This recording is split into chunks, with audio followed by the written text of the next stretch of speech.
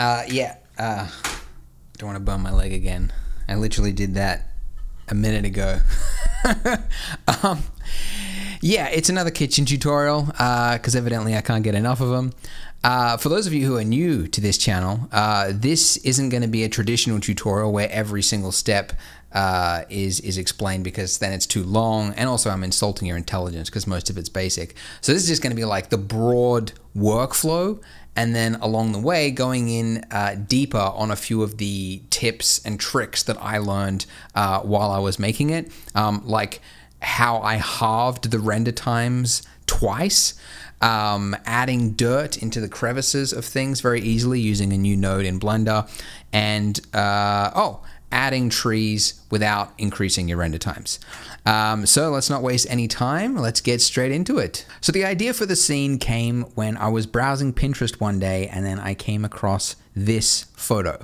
And what I liked about it most was that it didn't have a lot of furniture, because as anyone who's done interiors knows, furniture is very time consuming. So I was like, hey, those shapes look very basic. I could do that.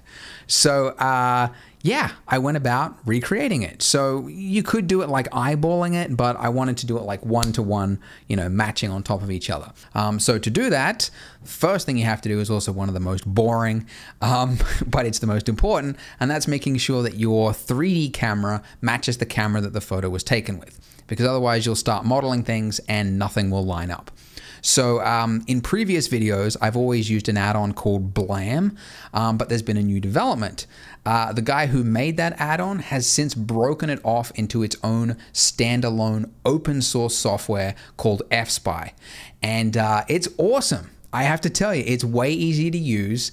Basically, you drag in the image, and then you've got the axes lines, and you can drag them and adjust them. And then when you're finished, you hit save, and then there is an add-on for Blender, which will basically read that file, and then in one click, you've got everything set up. The camera's pointing the right way, you've got the image plane added, you can even set the scale of it so that it matches the right scale as well.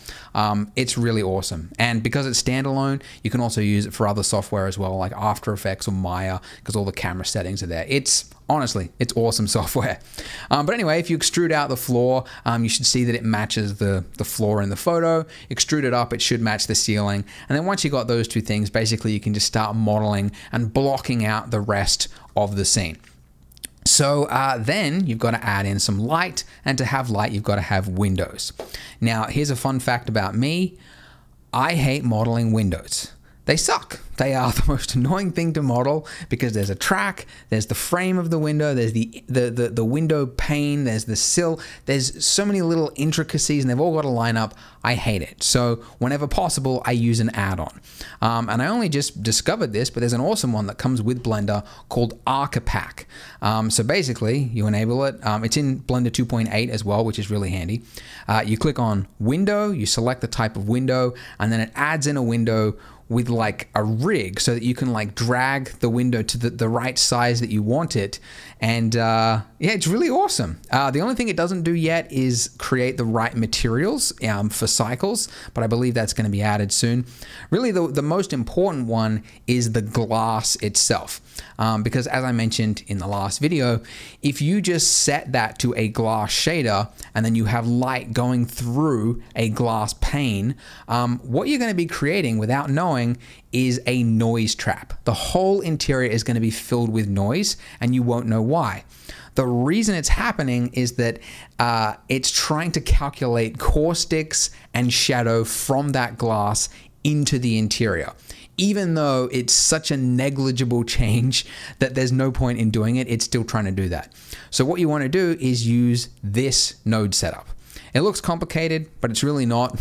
All it's saying is everywhere in the scene, imagine that the glass is transparent. There's nothing there. But to the camera, render it as if it is actually glass. And that's it. So then you can just use that on the windows and the light will go through it. So for the lighting, I actually discovered this like right at the end of the scene. You might know that I am a big supporter of using HDR lightings for everything, right? Whatever you're going to use, like use HDRs, right? Because you get better lighting, you get free reflections, it's awesome. But I discovered that using an HDR can sometimes double your render times.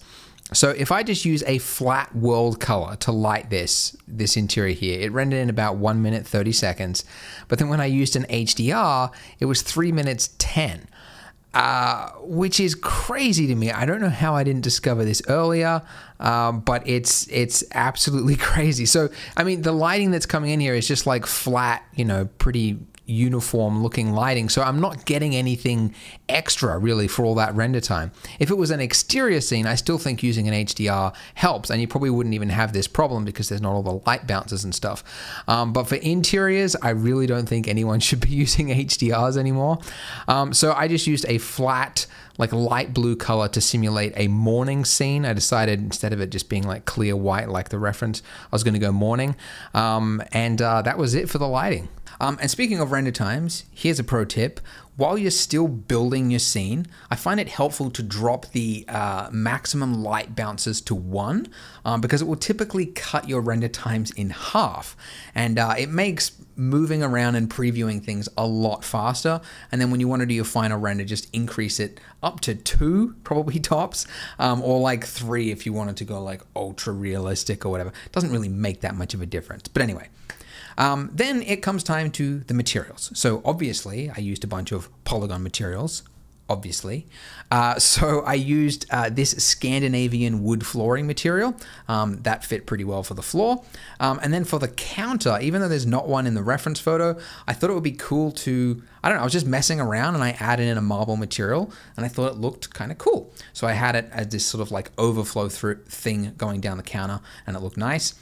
Then for the exterior, there's nothing in the photo to see, but I added in a step there, like a sort of a piece of concrete. I used this sidewalk material. And then as a tip, if you spend any time outdoors, which for us Blender users is probably an inconvenience, you'd know that where exterior surfaces meet like that, you typically get like dirt buildup in the crevices of things. So for this step here, I wanted to have like some brown sort of grunge, sort of where dirt and, you know, after rain and things, it would sort of collect in that area. Now, previously in Blender, this was a pain to add. You had to like do texture painting and it was annoying. Well, now there's an easy way. In Blender 2.8, there is an ambient occlusion node. Previously, there was one in Blender, but it was a separate shader and it was annoying to use. The ambient occlusion node is much easier. You add it in, and then what you want to do is you want to mix that with your texture, with your you know, in this case, this sidewalk texture. So you add in a mix RGB node and then take the color like of your texture and just put that into the bottom input.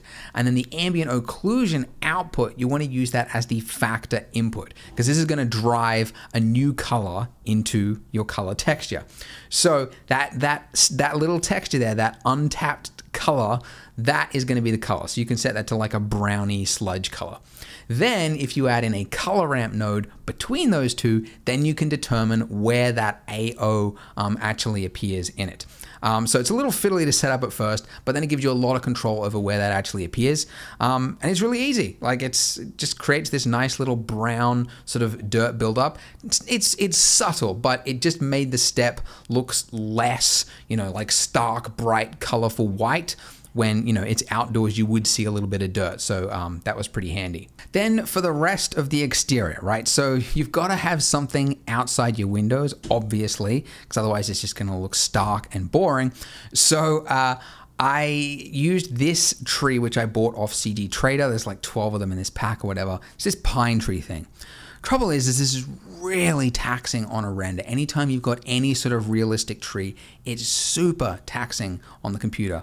And I hated it. So what I discovered was if you actually just render the tree like just as a single image, and then I did another one of like, I put them as a particle setting, and then I just rendered like a tree line. Then I used that as just on a flat image plane.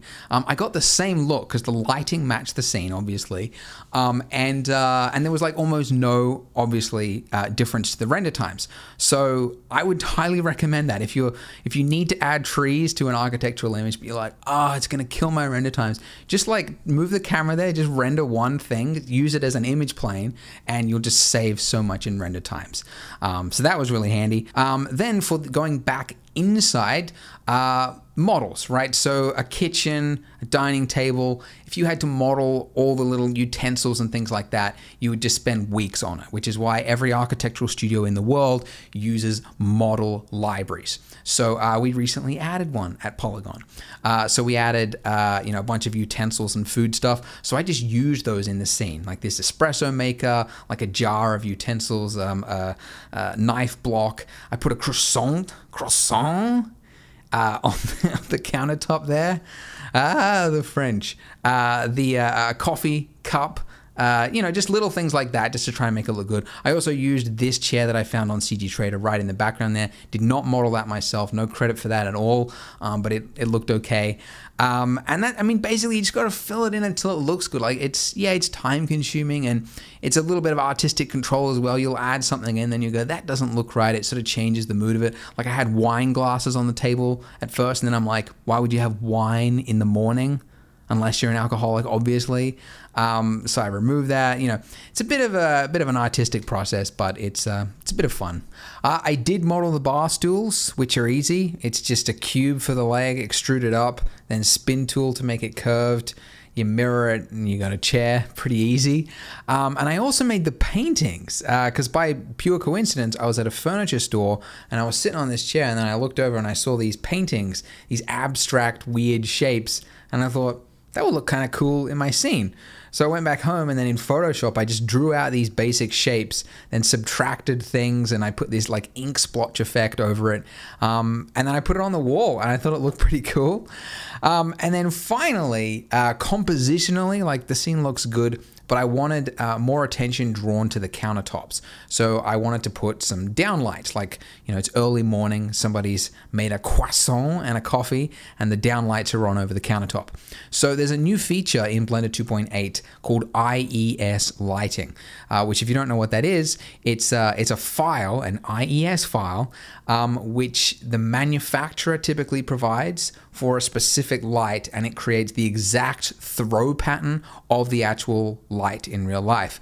And so it allows you to get like interesting like light shapes over it than what you would normally get with just a standard light. Anyway, so all you do is you add a point lamp, and then you go to the node setup, and then you add an IES texture, click external, and then you want to drop in a file, an IES file. There's a bunch of free ones online. I found this one. I'll put the link in the description. I just used a file, put it in there, and then you get this downlight effect. Very subtle, like it looks pretty similar to a spot lamp, but it's slightly different. And I found like comparing spot lamp to that, like it does create a very subtle effect of just making the room feel a little bit more real. And then I also used a black body temperature for the color input of that lamp. Black body temperature is like, actually, what is it? It's like the Kelvin measurement system for light bulbs.